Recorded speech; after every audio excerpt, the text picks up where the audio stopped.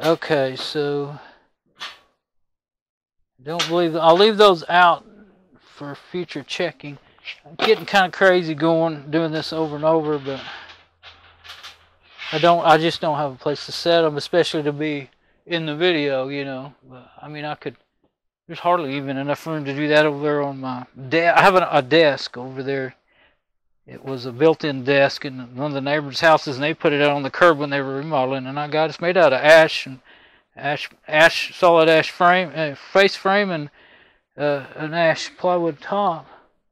It's actually it's a nicer desk than the one I got in my room, except for I made an add-on for it out of white oak, and that's real nice. That's nice.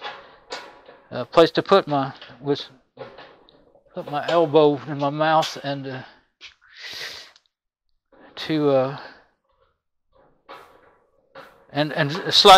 full slide out shelves, two big wide full slide out shelves to put stuff on.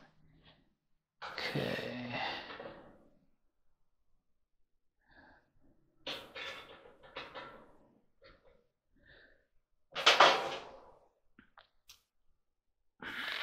So I'm going to put this back on here with these, and there is several of them. That's why it kind of made me really look. But I didn't want it to be end up being loose. Is why I'm going around and making sure. And if this doesn't seem tight enough, then I will try those two. But I think they're the door screws to hold the. I mean the door to hold the whole door unit on the front. Yeah, they feel like they're going to tighten up good. Because the whole dryer rattles and it's got a lot of vibration, so I don't want anything that's not tight enough, something that would come loose. If this thing came loose and was dangling around there, even if it didn't short out on anything, it would not work right. It'd be dangerous.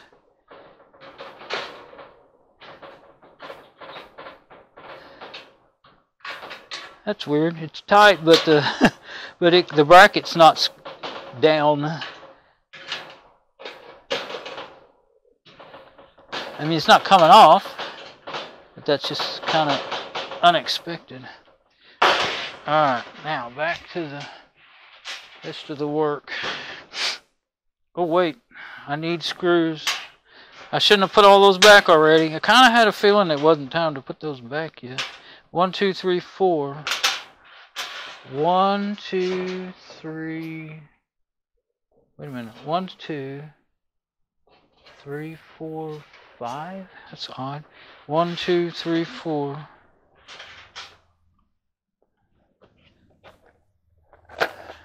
Well, I can't. 1, 2, 3, 4. It's probably those bigger ones. I'll be able to tell. I'm getting to where I'm kind of recognizing them when I look at them in the box. Okay, now I'll be able to plug her up. I think it would be easier to do the wiring with that thing off because it's sharp and it's right there in the way. Let's do that now. I'll need my crimpers and my new ends. So get my new ends out.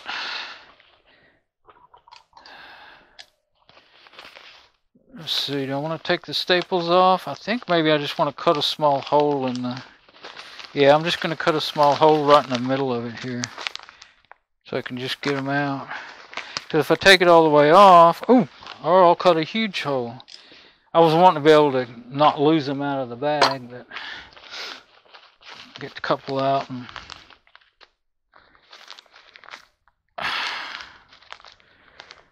I didn't make it so big. They're just... I imagine if I tried... I didn't want to lose them. Yeah, they're not coming out so easy that it'll be a real problem. It was way bigger. It kind of split instead of just making a slit like I wanted. Kind of went downwards. Get one more out. I only plan on needing 2, but you know how you drop things and stuff when you don't mean to. Okay, now Yeah, one more time. I've showed it before, but here is the one I had bought several years ago. That it's got 2 prongs on it, and it just doesn't look anything like that other one. So I don't know that it's the right one. But these are high heat 1/4 inch female, and let's see if they fit on the tabs like they should. Oh yeah, I may need 4 of them. Looks like they're gonna fit good. Well, actually, let's inspect. I wasn't planning on redoing these, and they're not bad. Yeah, they're okay. Let me look at them again. The 2 get some more light on the subject here.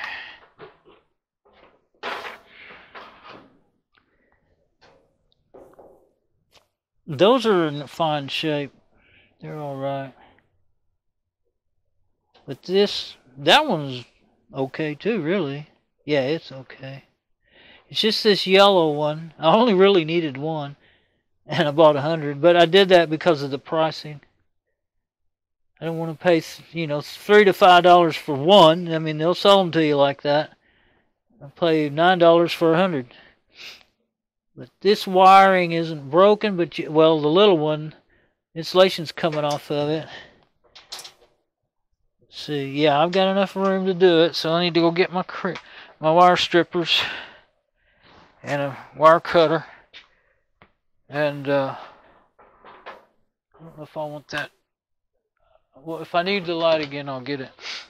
But I was looking up there seeing if it had a clock on it. I'm like, well, I don't have a clock on it. It just tells you how long you've been recording. Okay.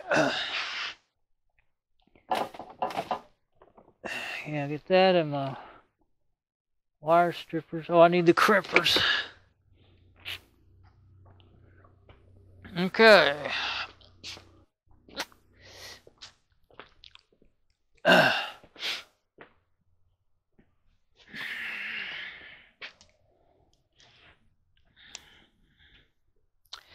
I think I really kind of might.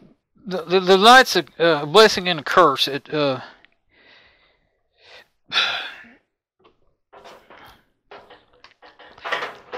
always shines in my eyes, no matter where I put it, or gets in my way. The light itself gets in my way.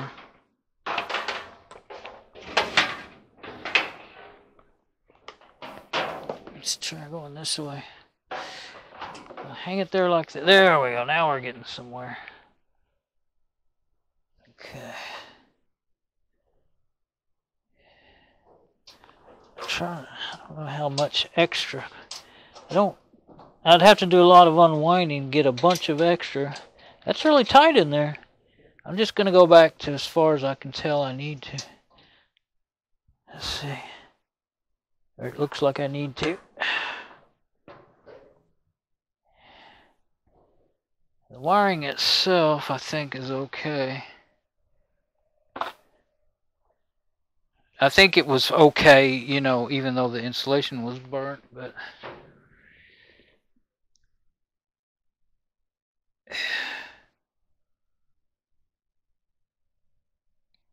yeah, see, when wiring gets too hot, see what we want to get. I don't know how good that is into the deal, but when it gets too hot, it can build up a lot of resistance, and that they both got pretty hot. And I'm sure that's high temp insulation. It's I don't know if I cut it back far enough or not. We'll see. I might want to cut it back some more. Okay, let's get the stripper out. That's the crimper.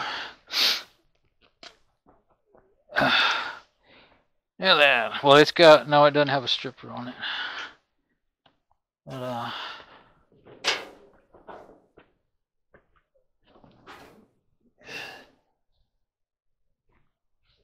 it's kind of in the way. I'm gonna go ahead and strip a bit off of this and then see if it's gonna be okay. get the wrong one, you'll you'll cut wires. That sure does seem to be a lot less. Yeah.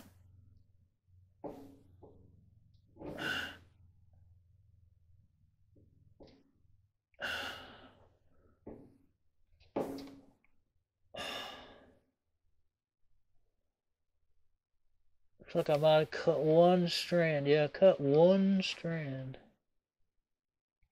But it's all, I mean, that's okay. I don't love it, but I might redo it. Oh, that's pretty hard right in there. That's a jumper wire. Okay, well, I'm going to do this other part, one strip on that, and then see. I can do it again and go further. I have to go that much further again, and I really don't have a heck of a lot of extra wire. But this one's also hard further back than I realized. I can see better now that I moved my light. Well, I just cut it off on accident. I couldn't see where I was at. Where did that land? It's not in the motor. That motor's wide open. You got to be careful when you're working on these dryers that you don't get something in the motor. I'll have to make sure. I do not see it yet.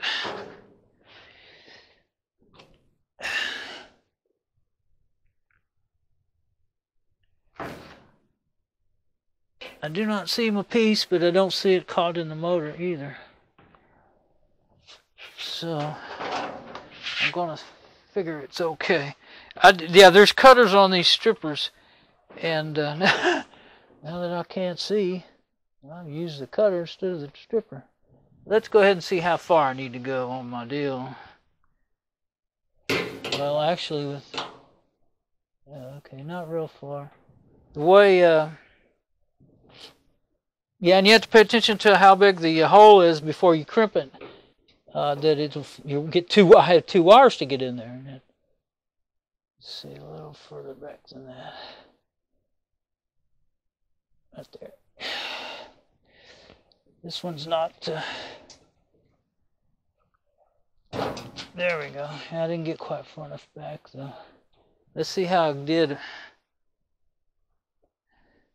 on that.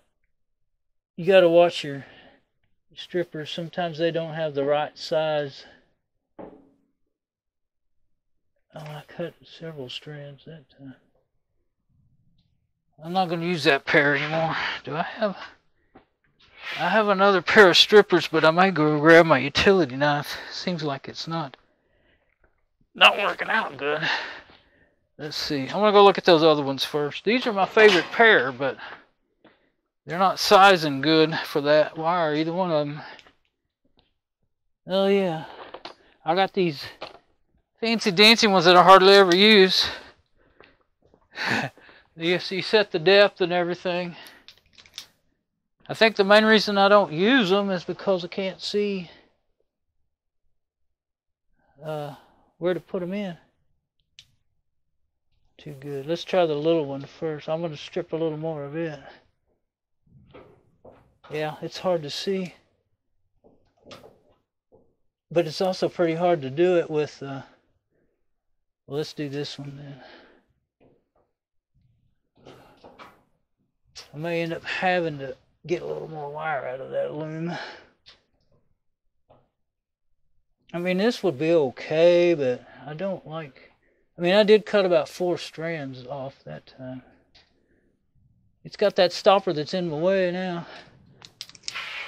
Unless I want to start over and I really don't have enough wire to keep doing that, I think I'll use I'll cut back a little more, and then, let's see. Now that I've gotten rid of all the hard part of the installation, at least, let's see if I can do this one a little more. About that much. Yeah, that's not too easy to do. Sometimes, I used to be pretty good at this. I never had wire strippers. I always use some kind of knife. Yep, cut the whole thing right off. So it's better off the other way. That was the longer one, so I'm still okay. Yeah, I'm better off losing a strand or so than that. Okay. That's why I didn't want to. I think I should. I put those other ones in my toolbox thinking, well, I don't want to use them anymore. I think I'm going to use them again now. I'll try. Yeah, I just can't. I can't see with that bar, that stopper. I never can see to pick the one I want. Can't even see what I'm getting. That's why I don't use them. If you're stripping a lot of wires and get them set, they're pretty cool. But I guess you got to be in an optimal position, maybe at a workbench or something. Go back to these, and I'm probably just, maybe I could have got a size up or something. Start there, that ain't gonna do it. One more, don't go any further than that. There we go. I think that's gonna be okay.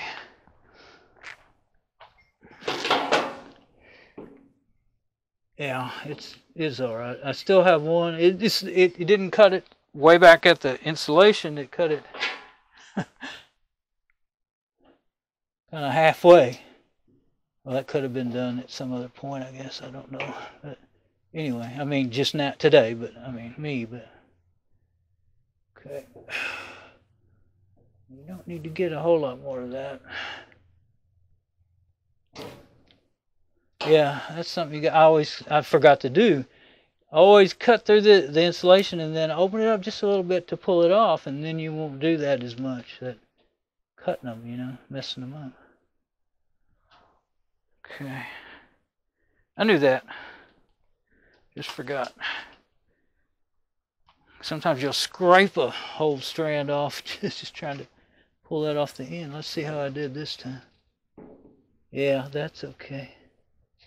The small one is good now. It's the one that's got the least to spare. It's pretty hefty wire there. Yeah, it's okay.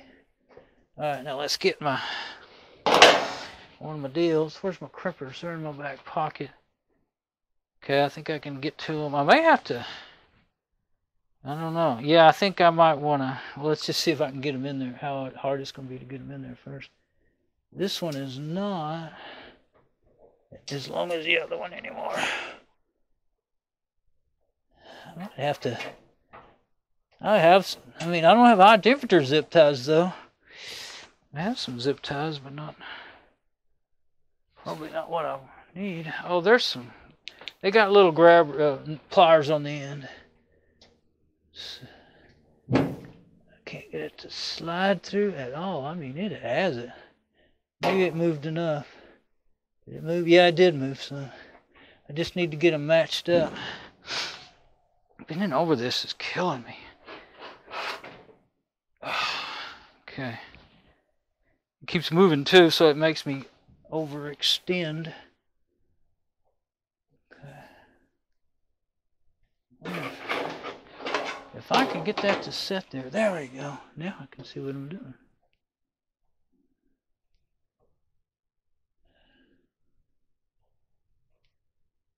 Okay, I think I'm going to have to try to stick them in at the same time. I don't know if I can, though. If I try to twist them, they'll just get bigger in diameter. Maybe I can get them to kind of stick together. Put them in a spot where they end up being the same length is what I'm trying to do now. Okay. I hope this is big enough to hold all of it. Yeah, it is. Good. Okay, now if I can get the crimper on there without it falling off, I'll be alright. It's really weird trying to get this crimper to... The light is blinding me. Okay, I'll get it kind of where it won't fall off. And then maybe I can get this thing on here. Sometimes I go ahead and put the deal in the crimper. Oops. hard time getting that thing on there.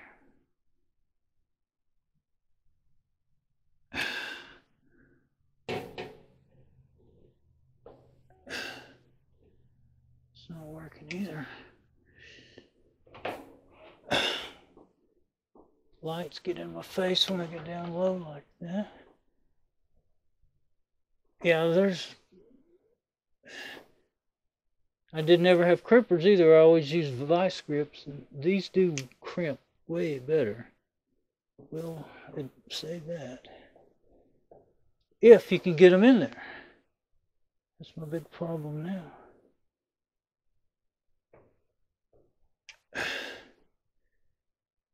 Okay, I'm going to try it the other way. I'm going to put this in the crimpers. It's going to have to be that way. And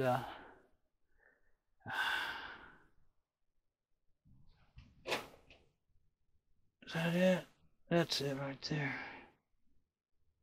Put that in the crimper and then put the wire in there if I can get it back in there. Sometimes that's tricky.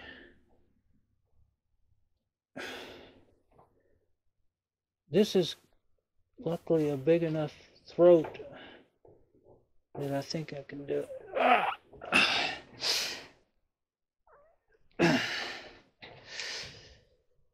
There we go.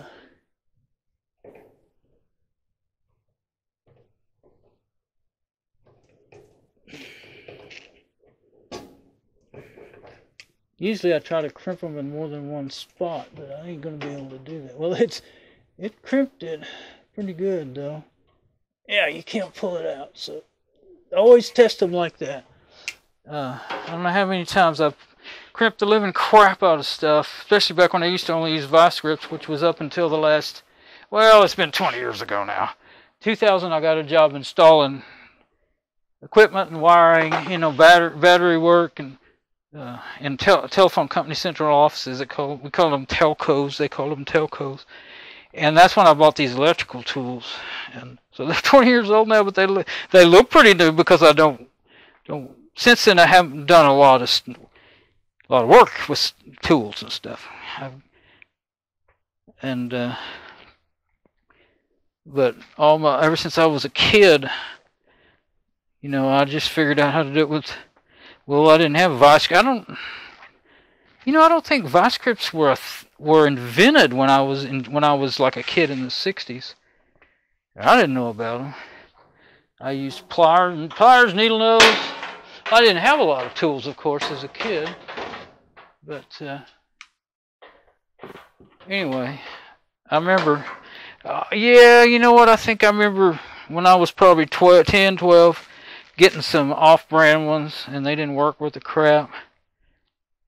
And first pair I had. But the baby vice grips, that's the ones I really like to use for stuff like this, but didn't get them till I was grown. Okay, it's on there. And that's a jumper wire. Okay. Yeah, I think that will work. Get those tools out of there. Okay.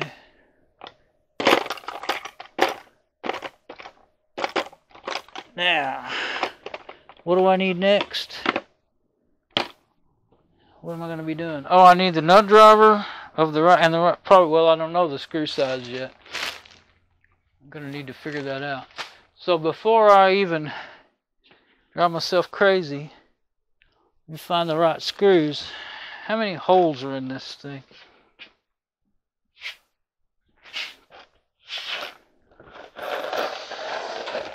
I might try to go down through there because bleeding over like this, I've about worn myself out. We'll see. So 1, 2, 3. There's only 4 holes in the thing, in the back of the dryer. So I'll need 4 screws that fit that. I was saying I thought I could find them in the